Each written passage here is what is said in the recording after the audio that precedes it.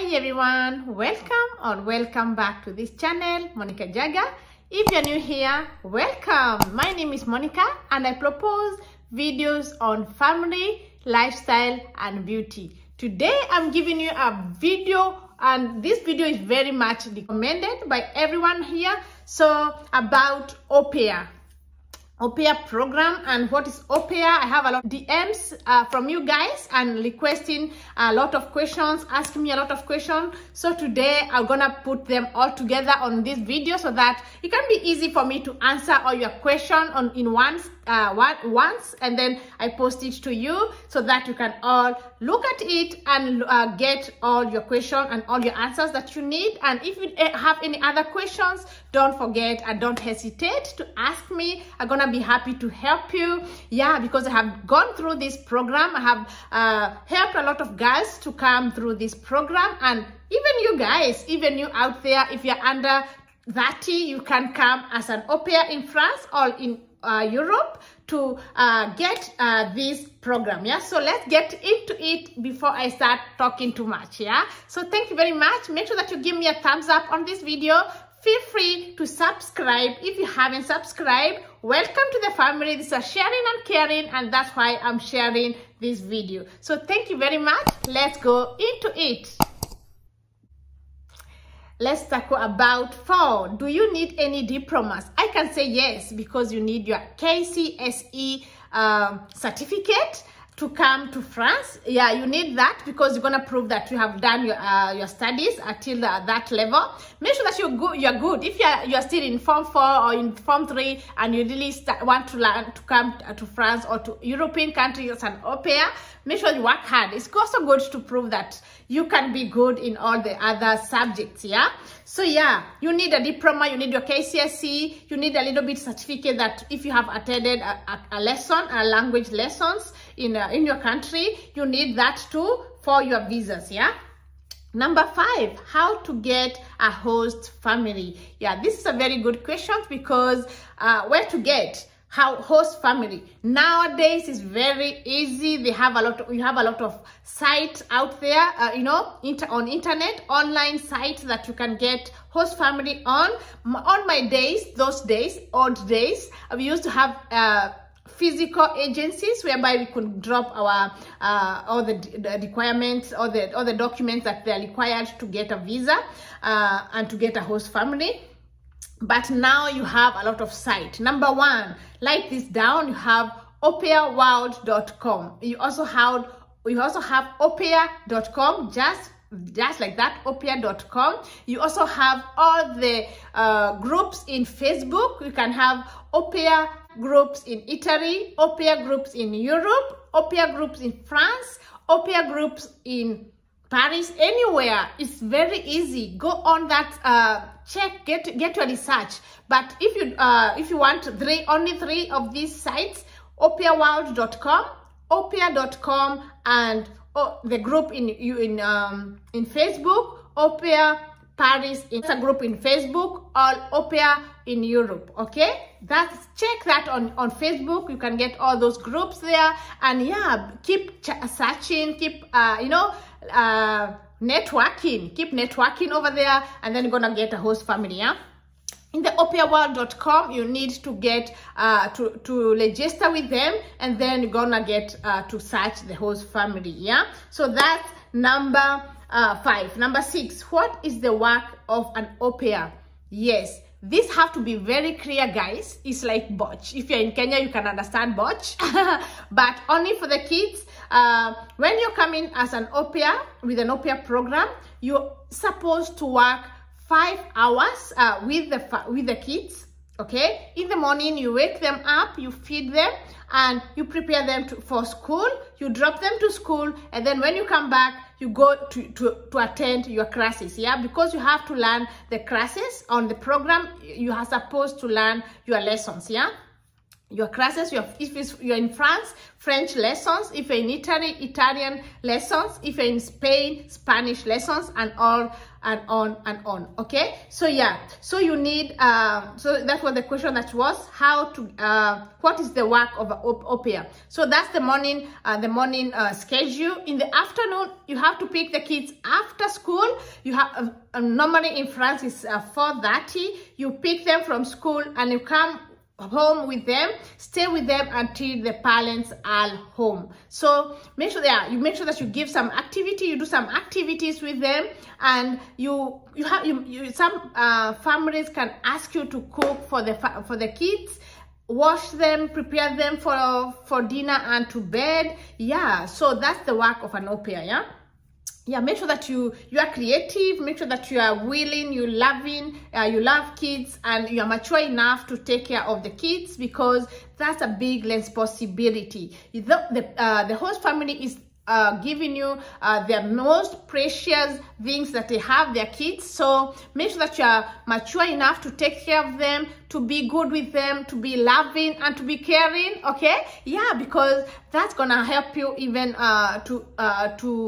to learn your language. If you like kids and you have been playing with them, they're gonna help you and they're gonna teach you some lessons. Yeah, so yeah, that's number 6. And number 7, visa processing. Visa processing take place in your country, the country where you are. You go to the French embassy in Kenya, or the French embassy in any country that you are in, and that's where you're gonna get your visa processed. And to process this visa, you need to have already got a host family, and the host family gonna they're gonna send you all the necessary documents that you need to go and process your visa. Number 1, you need a contract. You also need an insurance. You also need inscription to French lessons, and yeah, that's what's gonna help you get your visa back in the country that you are in. Okay, and number 8, arriving to France or to other countries. When you're arriving, some family propose to pay for your flight, and then you're gonna give them back the money with the pocket money that you're gonna get from them. And yeah, some family do that, and some family want you to pay for your flight, and then yeah, you're good to come and start with them without any debts. I think also that is also good, because you don't have any debt to anyone. If you're not good with the family, you can just start another family and move on. But if the family have paid for you, you feel that you need to repay the debt, so you have to stick with them even if you're not growing together, even if you're not grooving together with the family. Yeah, so that's the thing. When you're arriving to France, they're supposed to come and pick you from the airport, or send someone, or give you some direction. Yeah, the things that you're mature enough that you can navigate from one point to another. So sometimes they let you come direct to their house with the cab. You can take a cab. That's why the reason why I was telling you to learn a little bit of French if you're coming to France, or another language if you're going to another country. It's like you're gonna need some help. If you want to ask some help, yeah, just learn that from the lessons that you're learning back home. Yeah, so number 9, learning French language. Yes, this is very important, and that's why they gave you that visa. Yeah, because you're coming to France to learn French language and to learn the French culture. So yeah, interact with French people. Don't be afraid. Don't close yourself with only Kenyans friends. Go out there and explore. When you go to the country that you are in, you explore. You came here to learn French, to learn culture, learn a lot of things that you're supposed to learn. Yeah, so it's very important to attend classes. You can attend them online or a physical school, and some host family can offer you to pay for your school fees. It's the school fees, yeah, or you pay the school fees for yourself. They give you the pocket money. The money that they give is allowed 320 to 400 or 500 euros. So that's gonna be your pocket money. They don't call it salary, they call it pocket money. They give you pocket money. The host family is supposed to give you food and give you somewhere to sleep, maybe a room for yourself, or a studio flat for yourself to feel comfortable. That's the host family have to provide this to you.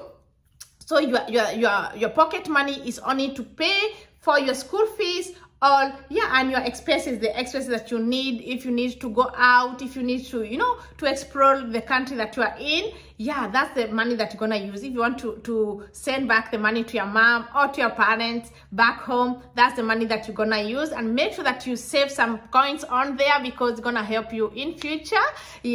So number 9, that we learning about French is very important. So make sure that you be serious in it, and if you want to stick that country for longer, you are supposed to learn French. If it's French, if another country, you're supposed to learn the language in that country. If German, you have to learn the German language. If it's Italy, you have to learn Italian language. So make sure that you be what do you call it, be sharp and know what you want after that. Okay, number 10, what do you do after au pair program? This is a very good question, and many people are asking, even many au pairs in here in France are asking, what do you do after au pair program? Number 1, what you can do after au pair program, you remember au pair program is maximum 2 years.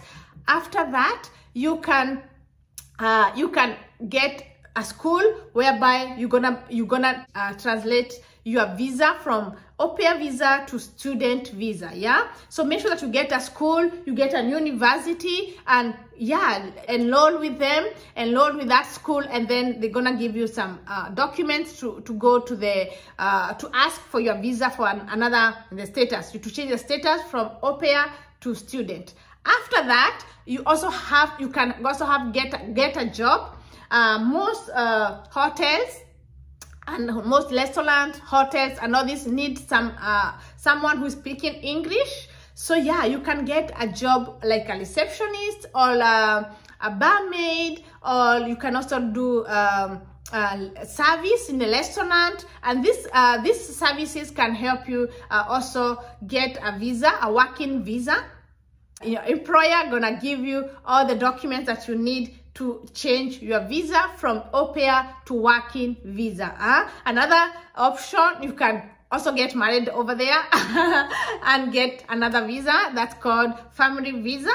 So you have a lot of things after you do an au pair. Or otherwise, if you want to go to another country, it's also good things to do. And make sure that you prepare your after au pair when you just arrived. When you arrived, you just stay 1 month or 2. Get to familiarize with the family and all this, and just start thinking about after au pair program, because times goes very quickly and you won't see that 2 years passing. So make sure that you are sharp enough to know what you do after your au pair program. Another thing I can advise you guys, if you're back home, if you're back in Kenya or another country, make sure that you learn driving and come with your driving license. That's a good tip to give you guys, because it's gonna help you here. And when you finish your au pair program, you can also change it from Kenyan passport to international passport to French passport. The first year you can change it, and it's gonna be less expensive than starting to learn driving in here. So that's another tip that you need to note on your notes, guys. And also, what else can I tell you about au pair? Make sure that you are mature enough. Make sure that you are what do you call it, that mature, you are responsible for yourself, because if you come here, the host family thinks that you are mature, and you are there to take care of their kids. Make sure that you research about au pair, what to do with the kids, some activities to do with the kids, because that's a plus. That if you give those kids some activities and they like you, you're gonna stay longer with that family, and that's gonna save you some problems of searching some more families. So make sure that you are sharp enough to and mature enough, because sometimes it's hard. I won't tell you it's easy. You can come, you can chat with the family and you like each other and they give you all the papers, and then you come, there's another different story. So make sure that you do your when you're talking to the family, make sure that you get to know who they are or how their characters, and you try to adapt yourself on those. Yeah, and make sure that you're flexible. Yeah, you're flexible. Some families can ask you to babysit once or twice a month for extra money. Or yeah, and remember, on Wednesdays there's no schools here in France. If you want to get a host family in France, in Wednesdays you're supposed to stay with the kids the whole day. So if you're attending classes, you're gonna go Monday, Tuesday, Thursday and Friday. Yeah, no schools on Wednesdays, so you're gonna have to stay the whole day with the kids. So you have to maybe take them to their activities, extra curriculum activities that they do. And yeah, if you have a driving license, it's gonna be a plus. And yeah, be keen to drive, to know how to drive too. Yeah, because some of us are back home, you just go to learn a driving license, you just get a driving license, but you don't know even how to drive. Yeah, when you come here, you're gonna perfection yourself in driving, and that's gonna help you, because sometimes you're gonna get a family on up country, far away from the city, and you don't have some buses and all this. So yeah, you're gonna need to drive. So that's a plus. Yeah, to have a driving license and to know how to drive is a plus. So yeah, what else can I tell you about au pair? Yes, that's this. Yeah, big loving. Yeah, know that if you have that love of kids, that's gonna help you. Yeah, that's gonna help you. Make sure that when you're posting on the au pair world, make sure that you put some photos of you taking care of kids. That's gonna prove that you have been taking care of kids. Yeah, you can do some volunteers in some creche or baby care school, so that you can have some photos. If you don't have nieces, you don't have your small brothers and sisters, you can also do that volunteer to know how to care about kids. Yeah, because when you're alive in France, everything is different. You're gonna see the kids here are different, not like home. Here you can't beat the kids. Yeah, if you have any problem with the children, you have to approach their parents and tell them what's happening with the kids. If they're not listening to you, sometimes kids, you can tell them to go to bed, or there's time to eat, or they don't listen to you. You don't have to beat them. Yeah, you don't have to pinch them, you don't have to to slap them or nothing. Yeah, you have to just talk to the parents about their character, or what they're not doing when they're asking them to do, so that you can be on the safe side. Yeah, so these are the few points. These are the few questions. If you have other questions, guys, feel free to leave them under this video. If you need me to help you, just DM me on my Instagram. I'm gonna leave my Instagram hold here, so that you can connect me there, DM me there, and then I'm gonna answer you. And if you have any question, I'll be happy to answer you. I'll be happy to help you, because I know this is a sharing and caring channel, and I'm here, and I'm your sister in prosperity and impossibility. I know it's possible, so I did it. Why not you? So make sure that you just work hard, get some research, get those deep certificate that you need, and yeah, work hard on getting the family. Yeah, you can post every day. You can post 30 to 50 announcement on those groups, au pair Facebook groups, so that you can accelerate your chances to get a host family. Yeah, so thank you very much, everyone, and feel free to subscribe. If you haven't subscribed, I would really appreciate that. Share out these videos with all your friends who are willing to come as au pairs, and even those who have friends that they want to come as au pairs. Share out this video with them. I would really appreciate, and I'm gonna see you in the next one. Bye.